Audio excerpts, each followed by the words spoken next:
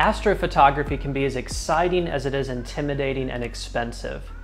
When I started to look for my first tracking mount, I wanted to make sure that I picked something up that was fairly easy to use and also didn't cost thousands of dollars for my first purchase. After months of research, I kept coming back to one product, the Ioptron SkyGuider Pro. In today's video, we're going to take a look at the strengths and weaknesses of this tracking mount, along with a basic step-by-step guide to help you go out and get it set up to take some incredible images of the nighttime sky.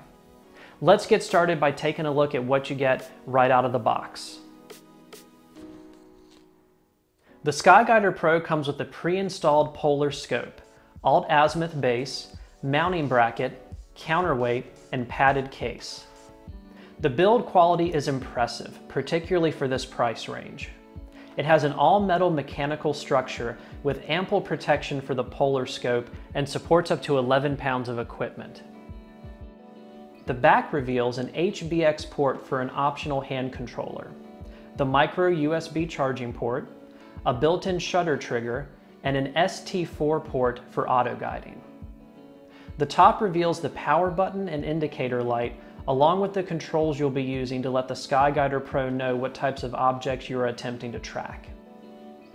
These speeds include solar, lunar, half speed, and full speed. There is also the ability to switch it to the southern hemisphere and a light indicator for the brightness of your polar scope during alignment. Now let's go outside and take a look at how to set up the SkyGuider Pro for a night of imaging. I'm outside about an hour after sunset for what looks to be a beautiful night, and the first thing we're going to need to do is connect the SkyGuider Pro to a tripod. I went ahead and bought the 1.25" tripod offered by Ioptron, but most similar size options for astronomy or photography should work just fine. After that, make sure the base is set to your latitude. Now we can move on to the most important part of our setup, polar alignment. The first thing you need to do is find the North Star Polaris. It will be the brightest star in the Ursa Minor constellation, otherwise known as the Little Dipper. If you aren't familiar with the nighttime sky, I would suggest getting an app like SkySafari to help you find it. Polaris is near a fixed point of the sky that everything else rotates around.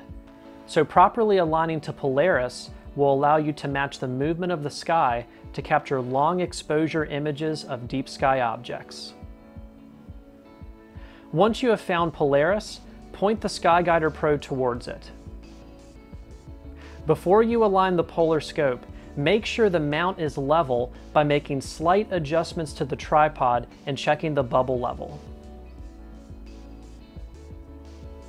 Now let's get the polar scope ready to go by removing the caps and turning on the SkyGuider Pro. Push the main button twice until it moves over to the light bulb icon. This will allow you to adjust the brightness of the reticle up or down. As you're looking up into the polar scope, make sure the reticle is aligned with 12 o'clock facing straight up. Hopefully, you will see Polaris in the field of view. If not, you will need to slightly adjust the positioning of your tripod until Polaris shows up. Just make sure to always recheck that the mount is level. To properly align the SkyGuider Pro, I'm going to pull up an app called Polar Scope Align Pro.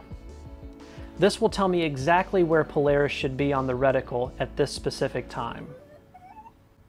To move Polaris to that point, I'm going to make fine-tune adjustments to the tracking mount using the front and back knobs.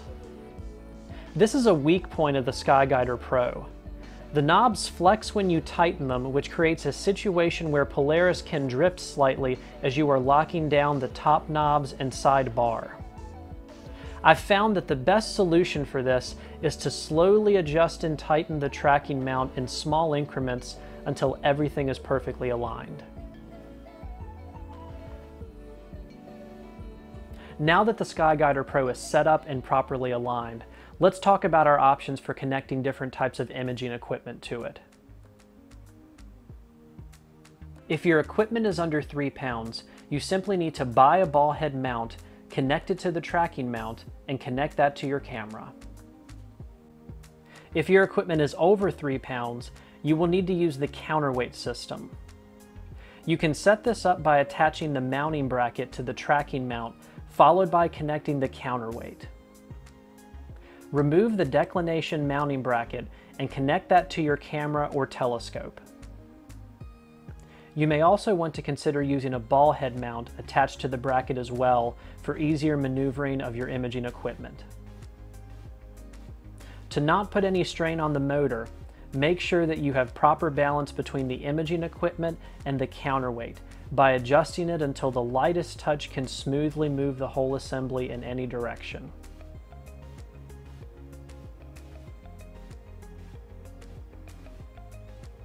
You may also want to test out different arrangements for your mounting bracket. I found that sometimes it works better having the counterweight off the short end and sometimes better off of the longer end. It just depends on the equipment that I'm using that night. Once you've found your object and have everything framed in your imaging equipment, tighten down the black disc on the front to lock everything into place, turn on the SkyGuider Pro, and do some test shots to make sure your focus and settings are correct for whatever you're imaging that night. If everything has gone well, you should have pinpoint stars. If you see star trails, double check that everything is aligned and balanced correctly. On most nights of imaging, I've been able to consistently get at least 2 minutes of exposure time with my DSLR using focal lengths ranging from 50 to 250 millimeters with virtually no star trails in most frames. The SkyGuider Pro is a wonderful entry-level tracking mount for those new to astrophotography or experienced users looking for an ultra-portable grab-and-go option. Its metal structure and tracking motor are impressive for this price point, but its less than sturdy locking mechanisms for polar alignment could use refinement in future updates. Simply put, the SkyGuider Pro will provide you with wonderful opportunities to image incredible deep sky objects with a wide range of equipment. If you're looking to get into astrophotography, or you already own your own tracking mount and are taking incredible images of the nighttime sky, please like this video and let me know about your questions and experiences in the comments section below. Thank you so much for your continued support, and be sure to subscribe to Late Night Astronomy.